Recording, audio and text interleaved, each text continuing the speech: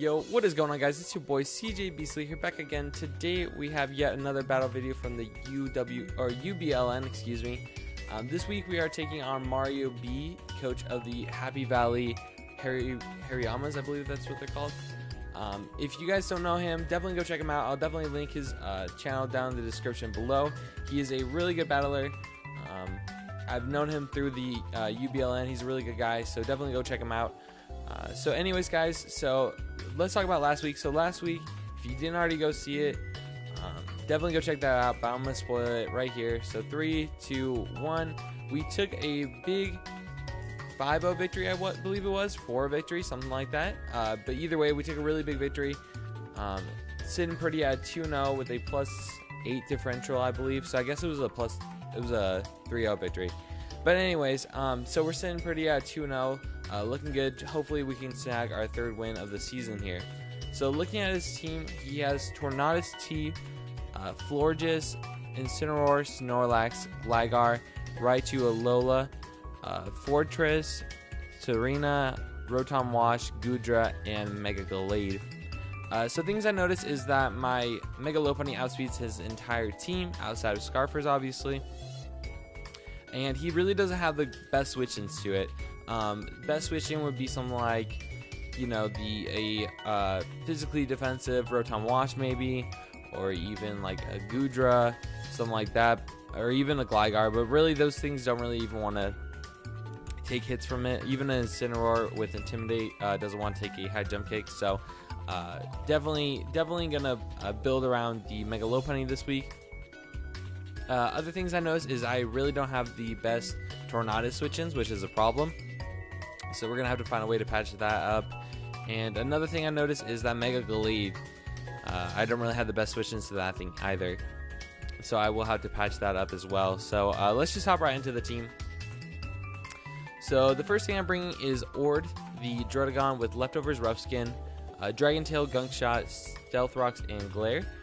With max HP, max special defense, and 4 attack with a careful nature.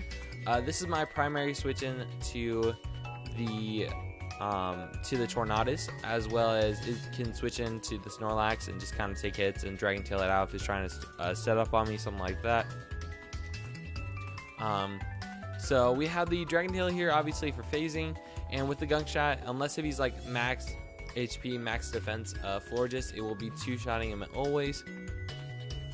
And the Stealth Rocks are here just because I didn't really want to fit them on anything else, even though I have all 3 of my Stealth Rockers this week. I thought this was the best thing to put them on. And then Glare's obviously there to cripple things like the Mega Gallade, something like that, or even the Tornadus, just to slow that thing down and just kind of cripple it. So like I said, this is a really good offensive switch-in to the Tornadus. It can take hits from Snorlax if need be and phase that thing out so it doesn't sweep me. It's just a really good mon in this matchup, just overall. And he doesn't really have great switch-ins to it either. So, next up, we got Jessica, the Lopunny, with the Lopunite Limber, with the Return High Jump Kick, Fake Out, and Ice Punch, with 52 HP, max attack with an Adamant Nature, 4 defense, 12 special defense, and 188 speed. So you'll notice that this actually doesn't outspeed the Tornadus, a max speed Tornadus. And you're probably thinking, like, why is that? And I'll tell you. So the reason being is basically I don't expect Tornadus to be anything but Choice Scarf this week, or either that or a bulky set. Which either way, if he's Choice Scarf, then obviously I want to outspeed, and if he's bulky, I'll outspeed anyways. So I didn't really think it was valuable to outspeed a max speed, Tornadus. So I went with this set instead. It can kind of take hits. It can take an Air Slash, I believe, from a Tornadus, if I remember correctly. And it has enough speed to outspeed the Mega Gallade. So I thought that was probably the best benchmark to hit. With the Return High Jump Kick pretty much running through his entire team, with the Fake Out and Ice Punch in addition to that. Just the Fake Out's basically there for just general chip, and then the Ice Punch is obviously there for the Gligar. And I obviously don't have Fire Punch, which Fire Punch may be better than Fake Out this week. We'll have to see, but the Fortress doesn't want to take 2 high jump kicks either way, so it's really not that big of a deal. So yeah, so this is kind of my wall breaker. It kind of, the longer I can keep this thing the longer I can keep this thing alive, the more it pressures this entire team. So, you know, I'm really just playing around this low punny this week, as he doesn't really have the best answers to it. So next up, we got Milan Pai, the Clef Key, with the Light Clay, Prankster, Play Rough, Reflect, Light Screen, and the Toxic, with 228 HP, 180 defense with an Impish Nature, and 100 speed, or excuse me, 100 special defense. So what this allows me to do is take 2 Drain Punches from a Mega Gallade and set up a Reflect. It also can take 2 Close Combats, and it can just like Play Rough. It can Toxic things. His primary switch into this thing would be like some like Snorlax or the Florges or something like that. Well, I guess not Florges as much, but primarily Snorlax, something like that. So I can just throw off a Toxic and slowly start to whittle that thing down. And then the Player Rep's obviously there just for general damage. It hits the Goodra, it hits the Mega Gallade, stuff like that. So this thing is my primary switch into the Mega Gallade. Like I said, I don't really have the best switch-ins to that. So if I can get this thing in, start setting up screens, and just kind of slow the entire game down, I'll be happy with that. So next up, we got Cousin It, the Tangrowth, with the Leftovers Regenerator, Power Whip, Knockoff, Synthesis, and Sleep Powder, with max HP, 52 attack, 76 defense with an Impish Nature, 124 special defense, and 4 speed. So what this allows me to do is it basically allows me to let me go back. It basically allows me to 1v1 things like the Rotom, like the Raichu, unless if he's a Nasty Plot Raichu, like the Gligar. This thing walls the Gligar. It also walls the Fortress, stuff like that. Even the Serena doesn't deal much to this thing. So this is generally just a physical wall, and it also can take hits from the Mega Gallade reasonably well. So that's basically what the bulk's for, just taking hits. I can't remember exactly what this does. I believe it takes 3 Psychics, or it's a 3-hit KO from Psychic on a Lowland Raichu. It can take close combats or poison jabs and stuff like that. So the coverage, Power Whip, with this much attack investment, I believe 2-hit KOs a non-physically bulky Florges, like a 252 4-set. I believe it 2-hit KOs with Power Whip, which is really nice. Knockoff is just generally to get rid of items. Also, if you bring Sap Sip or Goodra, I don't have to give that thing free +1 attack. And then Synthesis is obviously there for longevity, and then the Sleep Powder is to catch like something like a Tornadus on the switch in and just put that thing to sleep. It also is good against the Rotom and stuff like that. So yeah, so this is a really good physical wall. It also can take some special hits. So really excited to see how this set does. And next up, we got Mighty Mouse, the Mew, with the Culver Berries, Synchronize, Psyshock, Earth Power, Ice Beam, and Nasty Plot, with the 20 HP, 4 defense, 4 special defense, max special attack, and 228 speed with a Timid Nature. So this outspeeds a Adamant Mega Gallade, which was the fastest thing I thought I needed to outspeed this week. With a Nasty Plot up, this pretty much runs through his entire team with Chip. So if I can get Chip on stuff like the Mega Gallade, if I can get Chip on the Florges, if I can get Chip on, you know, the Goodra, if I can get Chip on the Rotom, this kind of just runs through his team. The Culver Berry is obviously there to take a knockoff from something like a Tornadus or a Mega Gallade and just kind of destroy those things. So yeah, so this set's going to be really good this week. I hope it puts in work. I expect it to put in work. It's gonna, it just looks really good on paper, at least against this team.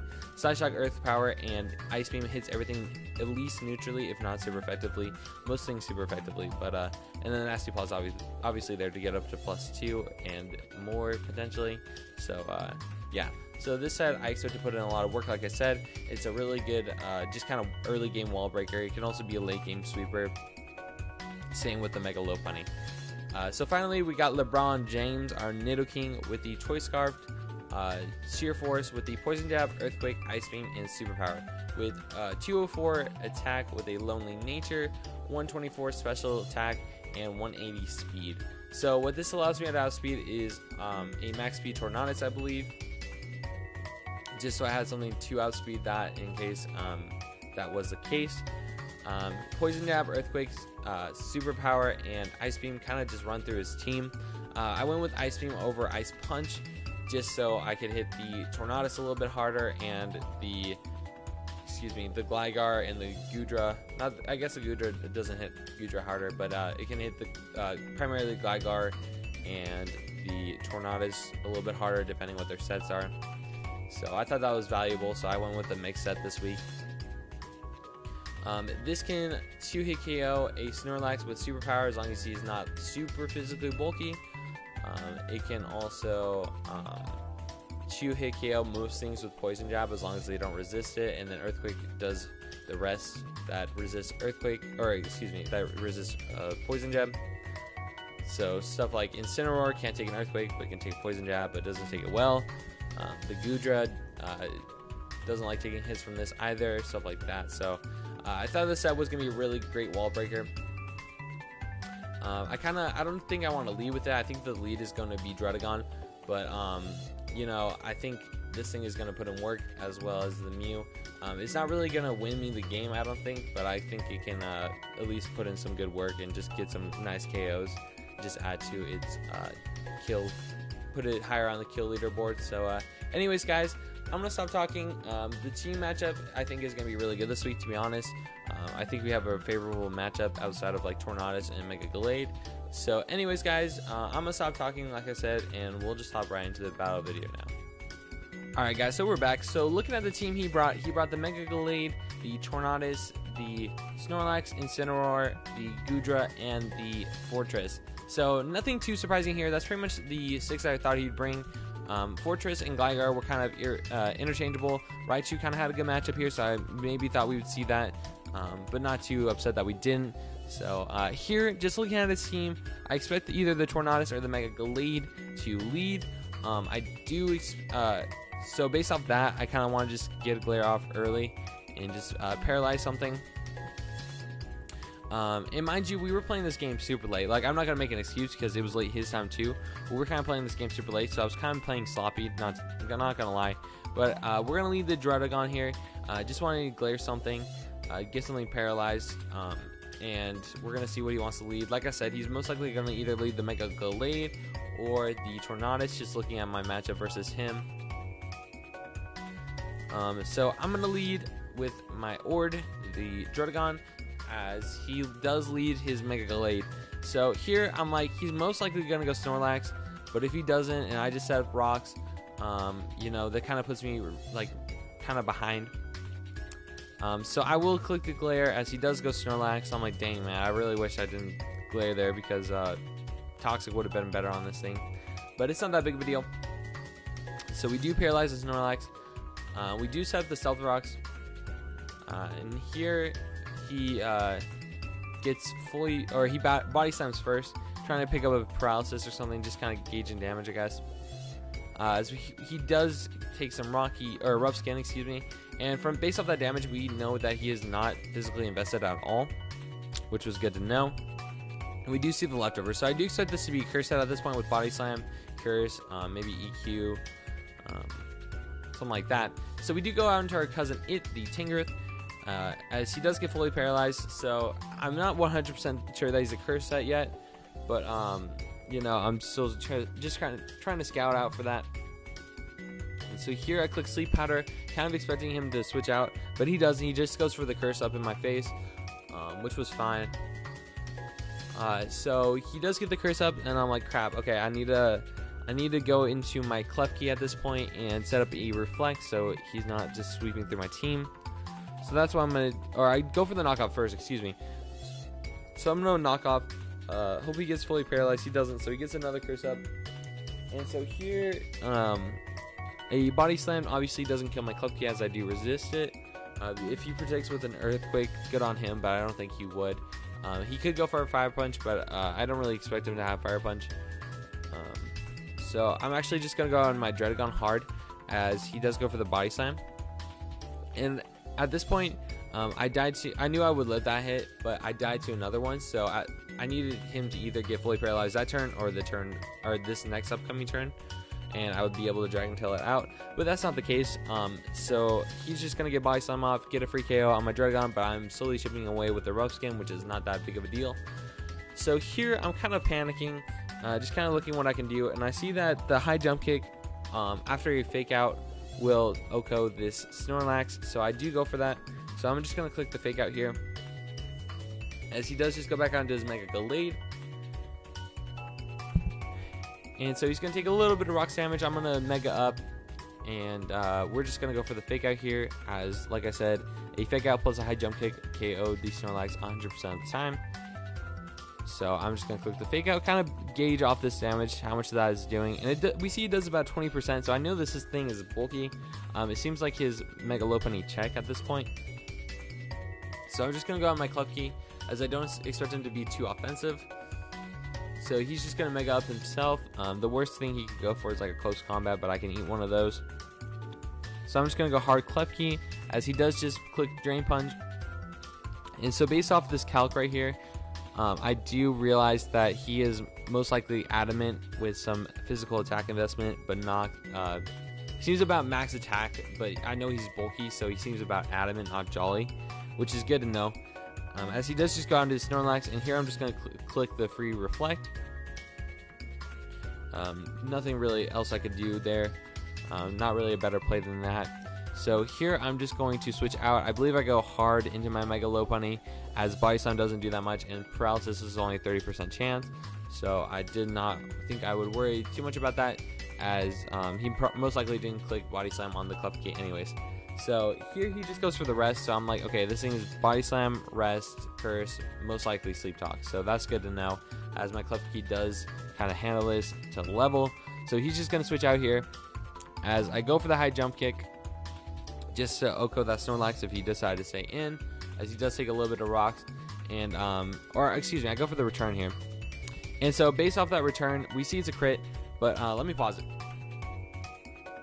So him and I were talking after, and from the rage he was in, 2 returns was most likely going to KO him anyways. We did get the crit, which was unfortunate for him, obviously, but we were talking after, and based off of his bulk, you know, the crit really didn't matter that much, besides the fact that, like, how much he wanted to preserve this thing anyways. So we do get the crit, and then we're just going to go for another return, take this thing out. I almost went for the high jump kick there in case he wanted to switch out, but I just thought return was fine. So he's going to go into El Diggy, and here I know I'm going to break the Sturdy, and I can go for 2 high jump kicks, unless if he's like super bulky physically, it will 2-hit KO. And we see based off that damage that this will 2-hit KO, which is perfect, as it does about 50%, and he does just set up his rocks, which is fine. I don't have a defogger this week or a rapid spinner, but they don't really hurt my team that bad anyways. So I will just go for the high jump kick here, take this thing out. And so here I expect him to go into his Tornadus if it was Scarfed, but he doesn't. He goes into his Incineroar, which I thought was pretty surprising.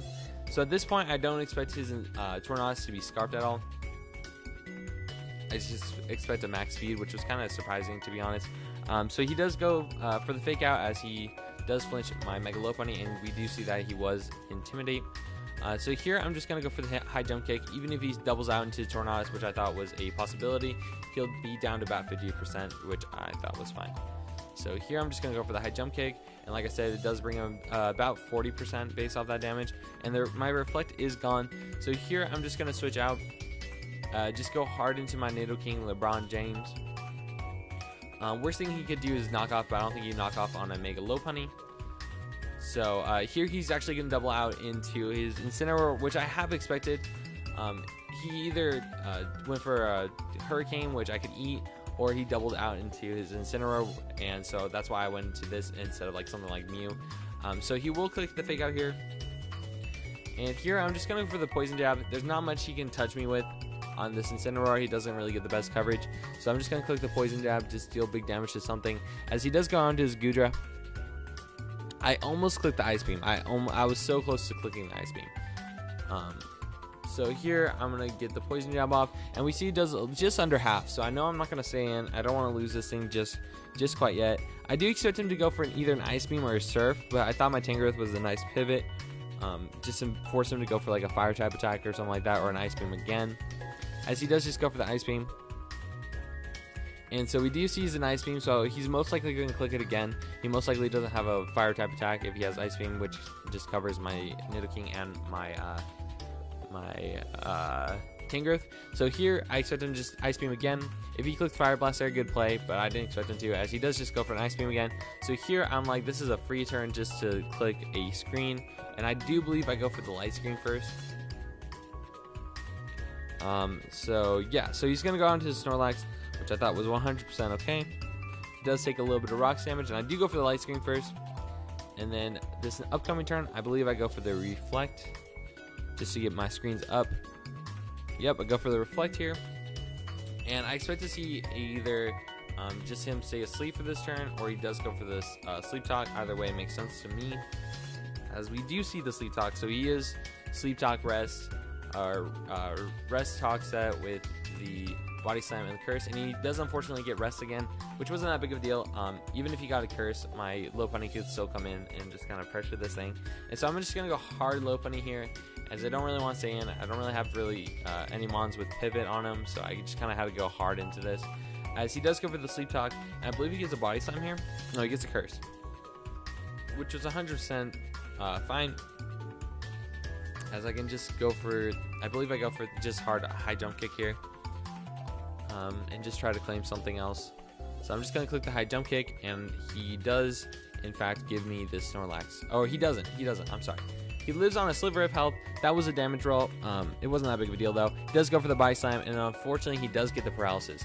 And so I'm like, crap, okay. This thing still does obviously have value. It does have value to me. But you know, it's not crazy valuable anymore. And so I'm just gonna click the return here. I know it'll get basically whatever he wants to go into. So I'm just gonna click the return. Hopefully I don't get fully paralyzed, which I don't. So I'm gonna claim this Incineroar. And at this point, he is pretty much forced to go out into his Tornadus, which he does. And so at this point, I do want to preserve this Mega Lopunny, 1 for differential, and 2 just for potential late game, like against the Goodra and the Snorlax, as I will still outspeed both those. And so here I'm just going to go hard into my Klefki, and I know I can take a Hurricane behind the Reflect, or the light screen, excuse me. So he does just click the Hurricane, which I thought was fine. And so here I believe I just clicked Toxic, if I'm not mistaken. No, I clicked the Play Rough, because nothing he wanted. Yeah, I clicked the Play Rough here. And as my rocks actually do KO him, so that's actually a kill for Dredagon, as it is already dead, but that's still KO for it. And so here he's going to go into his Goodra, and I'm doing the Calyx, and even if he's physically bulky, as long as he's not super physically bulky, I'll KO him with this. And I wasn't 100% sure about outspeed, but here I'm just going to click it, and we do outspeed, and we do KO him with this. So that was a free KO, which I was really happy about.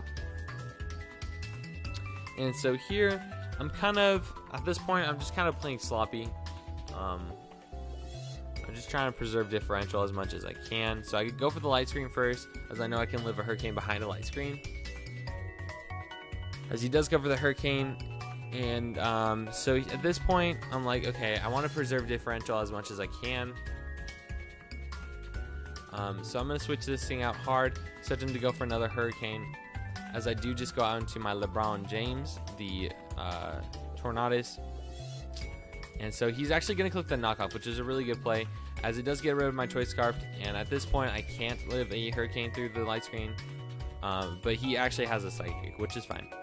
So I believe we've seen this whole set. So Psychic, Hurricane, Knockoff, and does he have a U-turn? I don't know. I don't know if we saw this whole set actually.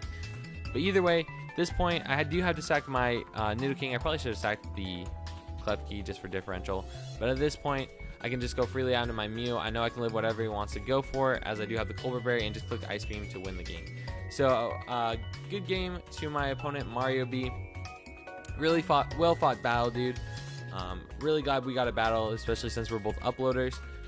Like I said, I'll leave his link down in the description below. Definitely go check him out. He should be posting his side of the battle, so definitely go watch that. And anyways, guys, we picked up this clean, I believe it was a 4-0 victory, so now we are sitting at 3-0 with a plus 12 differential, which is really good. So anyways, guys, I'm going to stop talking. Leave a comment down below on the video. hit the subscribe button, ring that bell notification, I guess, and I will see you guys next time. Peace.